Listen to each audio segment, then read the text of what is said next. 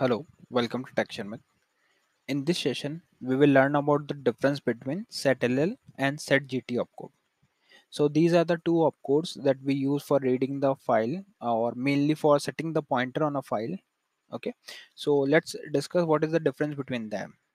So here I have created the program and the program is in fully free format, and here we have specified two control option star no debug IO and src stmt for debugging purpose.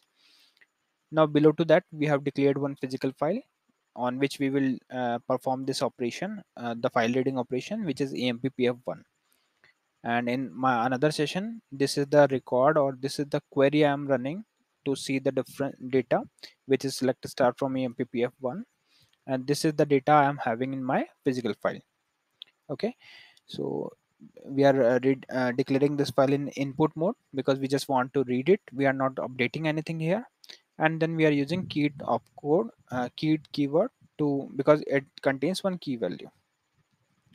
Now on line number 18 we have declared one variable which is a key value, and this variable we will use to store the key value, and then we will look for the specific data which is equal to that key value. Now here on line number 24 we are using setll for setting the pointer on this employee id, which is 2. So what it will do, it will set the pointer on employee id 2, and then it will read the data from 2 to 6 because we have last record as 6, employee id as 6. Okay, so one by one it will go increasing order and it will read the all data, but it will start from 2 because we have set the lower limit.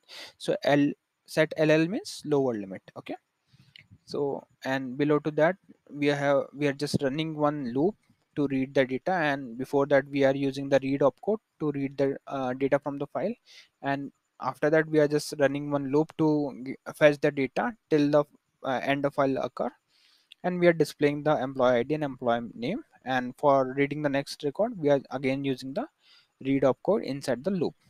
So once the file is ended it will came out of the loop and it will set the star inlar equals to star on. Okay, so let's compile this program and see the output.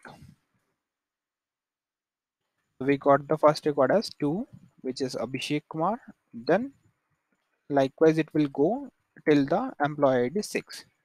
But here the one thing is need to taken care, like here this record starts from the 2. Okay, and this is the only difference between the setl and setgt. So now we will do the same thing but with the help of setgt, and then you will find out the exact difference. So if I compile it and call it again, so this time it fetch the record from employee id 3, not from 2. So this is the only difference between setgt and setll. So what setgt do, it set the pointer to the greatest value, like setll is setting the pointer on the exact value that we are passing, but setgt pass the set the pointer to the next value uh, of the value that we are passing here. So I am passing it here at 2, so it will increment it by 1, and then it will uh, go for the second record, means the second highest or greatest value. Okay, so we have set the pointer to 2, then it will set the pointer on 2 and read the next record. Okay, so gt is mainly for reading the next record, and setll reads from the same pointer or from same record. So this is the only difference. So if anyone asks you like what is the difference between setl and setgt, so you can say that setl reads the data from the same pointer where we have set the pointer, but if we talk about the setgt, then it reads from the next record of the pointer. So it sets the pointer on one specific value and then reads the data from the next value. So this is the only difference between setl and setgt. So yeah, that's all for this session. In the upcoming session, we will learn few more things. Oh, thank you for watching Texture Myth.